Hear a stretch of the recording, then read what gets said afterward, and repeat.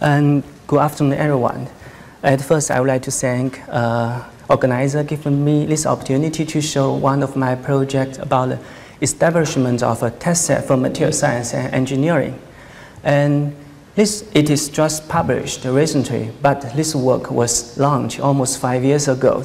Because in this work, we spent quite a lot of time to push the numerical limit of a hierarchy of a set of state-of-the-art density functional methods, including hybrid HSE and second-order many-body perturbation method MP2, and also random phase approximation RPA. These methods are indeed beyond PBE method, so echoing the topic of this section. And here I would like to emphasize that this work cannot be accomplished without a lot of coding effort to make this beyond PBE method efficient enough to handle large bit set and K-grid and dense K-grid. So the importance of a test set was first realized by Popo in early 1990s for the development of electron structure method. And along with their development of so-called Gaussian N composition method, a series of pioneering test sets has been established for the method benchmarking. And the first of that is namely G21, which contains 55 small molecules, and representation and references are the optimization energy from experiment. The instrumental role of the test set has been well documented and discussed and realized in quantum chemistry and also in computational material science. And the data project is a very excellent example in this, from this direction. Due to the time limitation, I do not expand discuss about how important it is, but just pass through the brief discussion, a review of the MS test set we established. And from this side, we see that in our test set, we contain 7 elements and 12 binary as the first step, which can be represented to the main group crystal with qubit structure, contains metal bond, ionic bond, covalent bond, and also weak bond. And for reference and the properties, we investigate, we benchmark the calculation for cohesive energy, lattice constant, and Bach modulus. And if I have time, I will briefly discuss why we choose these properties. And now more and more attention has been paid for the numerical accuracy or numerical precision and reproducibility, in particular in the PB level theory. But now, here we would like to emphasize that if we want to go a step ahead towards more sophisticated or complicated method, we are encountering a much bigger numerical challenge in numerical precision.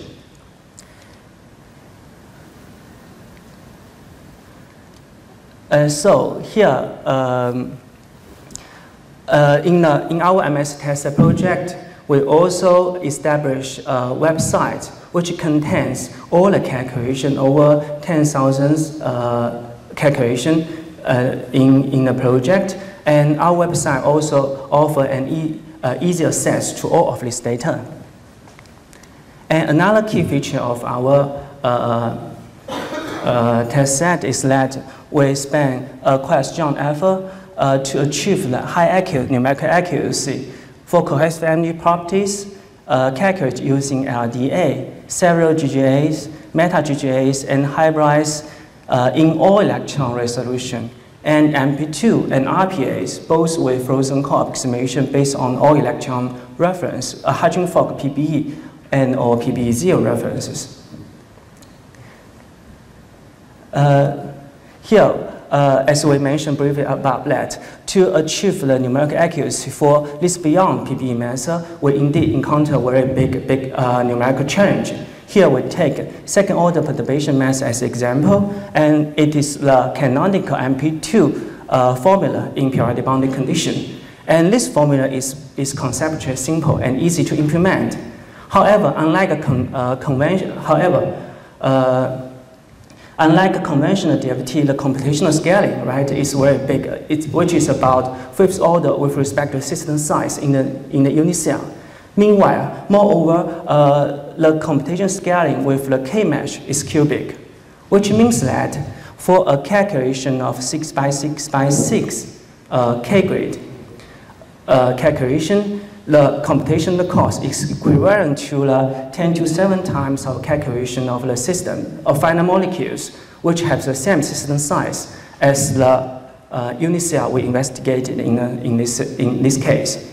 Meanwhile, the memory consumption is very demanding. And with respect to the handling of the electron repulsive integral, the network communication is intensive, which made it very crucial to have a very nice parallel efficiency in the implementation with respect to the K-mesh and also for molecular orbitals.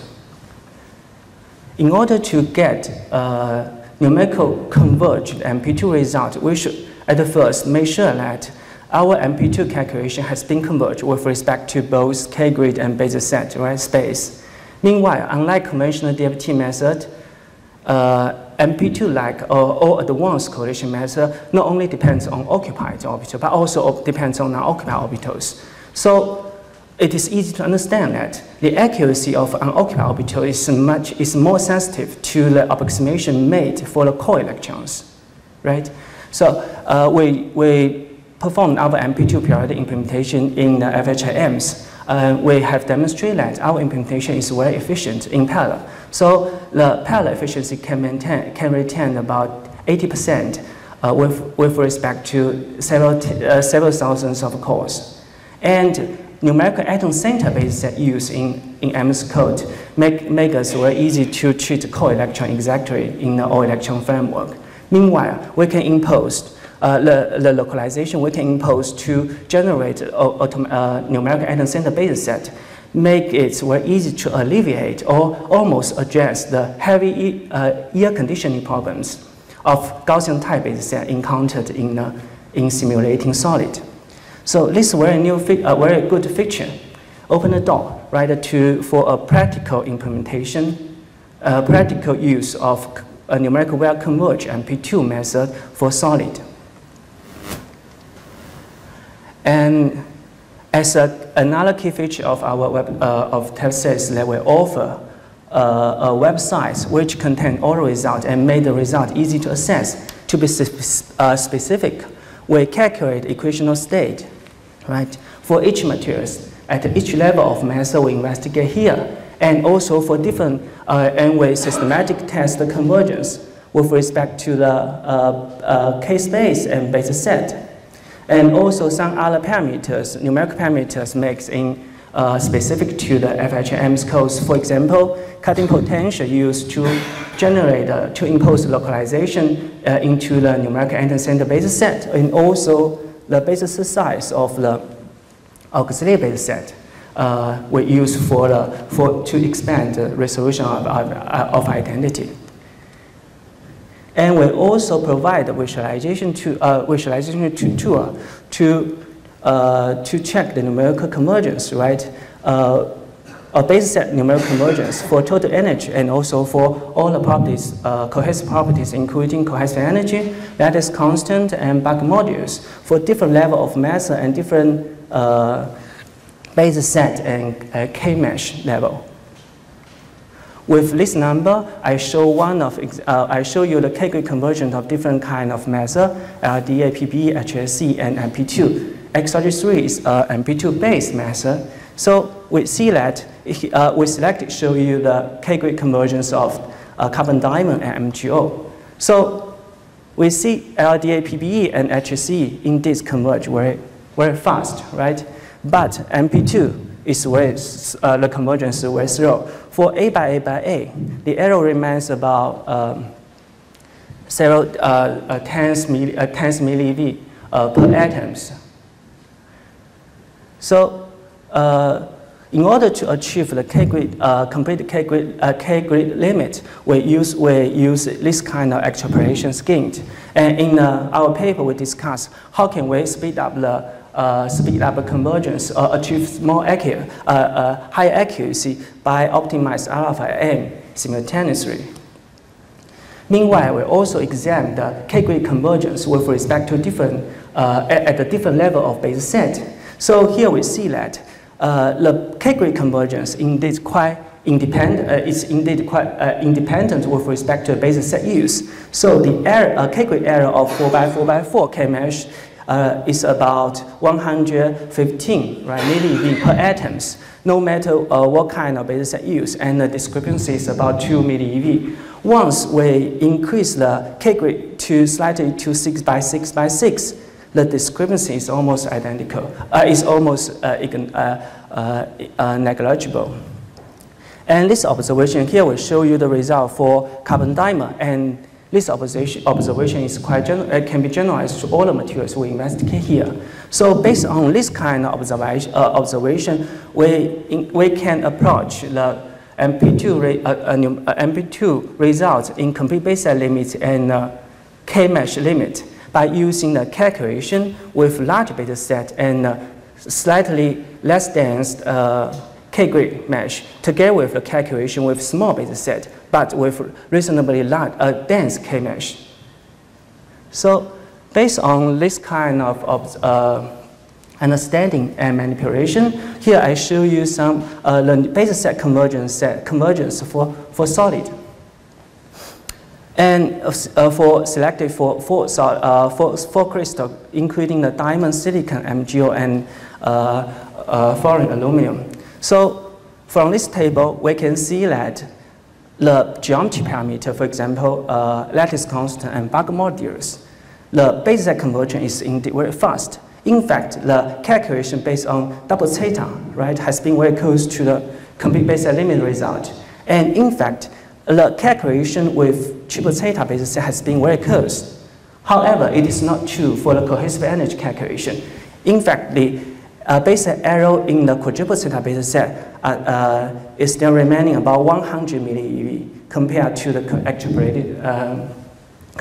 complete base set limit, which means that this numerical challenge toward the base set convergence on P2 can be somewhat ignored or sometimes overlooked if we just focus on the numerical precision of the equation state only, right? And in our test set, we also offer some the basic linear regression analysis and visualization to compare and analyze and understanding the result we calculate and generate in the project. And in the paper, we show several examples to show that how we can use this kind of simple analysis to achieve the better understanding of a numerical challenge for different level of method and for different kind of chemical interactions. Here I show you one of example. This is the crossover comparison for cohesive energy calculated by different method. And in the up triangle region, it is RMSE for the cohesive energy calculation by different method. For example, 760 millieV is the energy difference between the PBE cohesive energy and LRDA. So we see that LRDA as the approximation in the lowest rank of Jacob's ladder in DFT, it indeed shows the largest deviation with respect to all the other methods. Compared to the experiment, it remains about 700 millieV difference, which cannot be used anyway for real application. But we also compare the difference with difference of different calculation after linear regression, and now we see that the LDA error can be reduced systematically, right? So the intrinsic error is only about 150 millieV, which means it is also true for all the other kind of methods, which suggests that the error in different kind of level for cohesive energy calculation is quite systematic. Some of the error might overestimate the cohesive energy, but some others might underestimate them. So in the last several slides, I show how we can use this knowledge to understand and develop and guide the development of next generation dense functional approximation. Here I take a very simple catalysis as an example. The so-called chemical catalysis is conceptually simple, right? It is nothing but molecule A and B in gas phase, which absorbs on surface and diffuse, collapse, react, and let the product AB dissolved. In this reaction, the essential of this reaction is nothing but the gas phase reaction from A plus B to AB. However, accommodation of a solid is essential to achieve the promising catalysis effect. So, if we want to have a method which can describe catalyst systems well, we need an electron structure approximation which can describe molecule and solid well, simultaneously well. We cannot expect that one method can predict molecule well, but not for solid. The result is transferable, right? Unfortunately, it is not so easy to achieve. In fact, when Gilchrist fulfilled the hybrid function implementation in WASP, they have benchmarked the performance of PBE function, B3-lib functional, right? B3-lib is most popular functional in quantum chemistry. And here we take optimization of 140 small molecule as example. We see that the performance is quite good. The error is about 130 millieV. However, its predicting power for solid is quite weak. So the error for cohesive energy of 10 simple crystals, right, about 340 millieV. On the other hand, PBE is the most popular density functional method for computational material science because it performs quite good, right, for solid. However, the error for optimization energy is indeed unacceptable. That's the reason why in quantum chemistry, nobody really use PBE family of functional. And scan functional show a big step ahead for accuracy, right, toward a description of solid. The error for cohesive energy is about only 70 millieV. However, the error for molecules remain about 250. And as a simplest correlation functional, MP2 is neither accurate acceptable for small molecules, not for solid. However, as we have already have periodic implementation of MP2, so we can also easily to examine the performance of any MP2-based method. X23 is one kind of double hybrid functional. The so-called double hybrid is that in the functional construction, we include not only occupied orbital in forms of Hutchins-Fogg exact change, but also introduce unoccupied orbital in forms of the MP2 correlation. So we can introduce and construct this function from the adiabatic connection framework, but from a numerical point of view, it is nothing but a simple combination between a modified hybrid function together with MP2. Now we are happy here, right, for several reasons. At first, we see that the accuracy we achieve for for small molecules can indeed generalize to, can indeed transferable to solid. And double hybrid functional is now leading actor in quantum chemistry because it is numerical stable and comprehensive benchmark demonstrating that double hybrid functional can provide unprecedented accuracy for almost every kind of chemical interaction. Weak interaction, covalent bond, reaction barrier heights for main group elements. And the second reason is that based on this understanding, we confirmed that the observation conclusion we made in our test set project that is correct, right? Accurate further improvement for the cohesive energy calculation can indeed achieved by simple mix of different level of method. Finally, I conclude that we established a test set for material science and engineering. Right? It is as a first step, it is representative for main group crystal with QP structure. And in our test set, we examine a series of dense functional approximation across over all ranks of Jacob's ladder, and we provide some kind of visual test set, a corresponding test set with user-friendly visualization toolkit. And finally, I would like to thank all cooperators and thank you for your attention.